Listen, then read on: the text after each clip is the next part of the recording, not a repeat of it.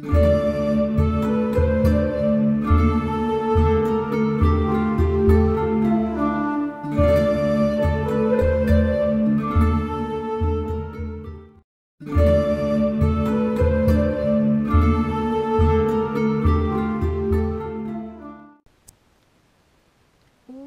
to the Pagan Playground, week 49.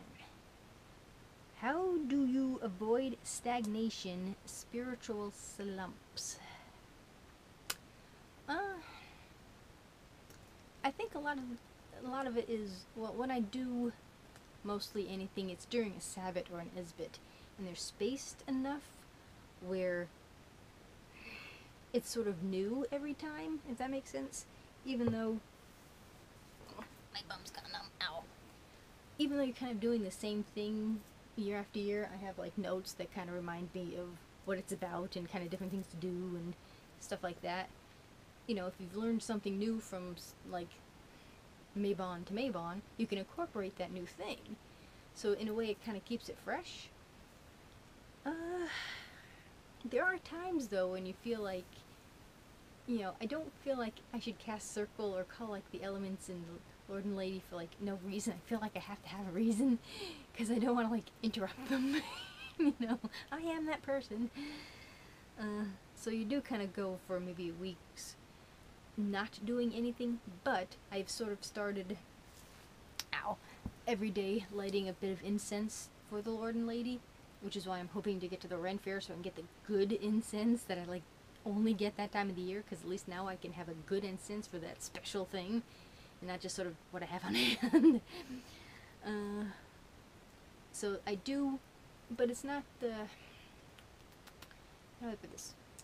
I don't want to be stagnant and kind of get forgetful. I always have to have those constant reminders, and having my altar always within eyeshot, you know, lighting the incense now and having sort of an active interaction, even if I'm not doing anything particular, kind of keeps it from being stagnant too. And then watching y'all videos too kind of keeps things fresh and new ideas, and always studying, always researching, always learning. So I mean, for me, I'm that sort of hands-on micromanager, analytical type person that has to have that instant stimulation.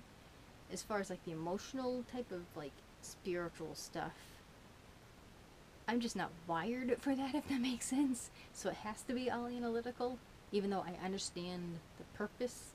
I'm spiritually analytically.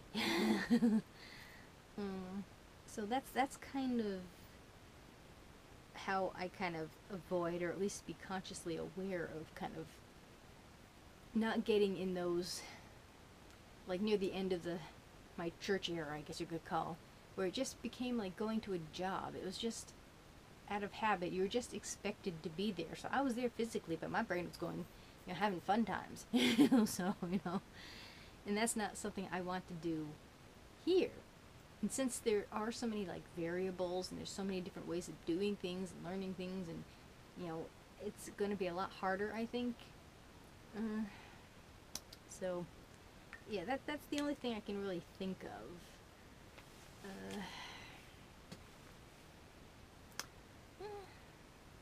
Because I try to be like, I don't want to go too long without doing anything.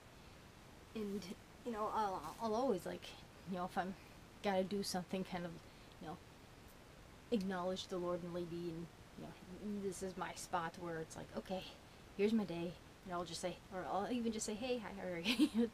It's that weird kind of relationship. So that is week 49. How do you avoid stagnation and spiritual slumps? Thank you for watching, and blessed be.